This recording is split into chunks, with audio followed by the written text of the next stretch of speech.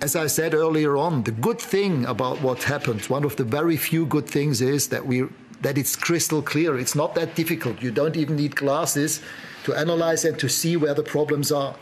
So now it's only about how do we solve them. And for me, it's clear. It's not enough to do some little minor amendments, some little issues here and there, some minor cosmetic things. No, this is, in medicine you would see, this is an operation at the open heart. So there are more things to be changed than some little things here and some minor things there.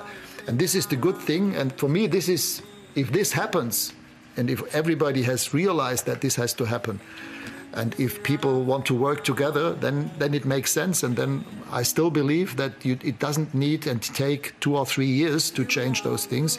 This can happen within 1 year.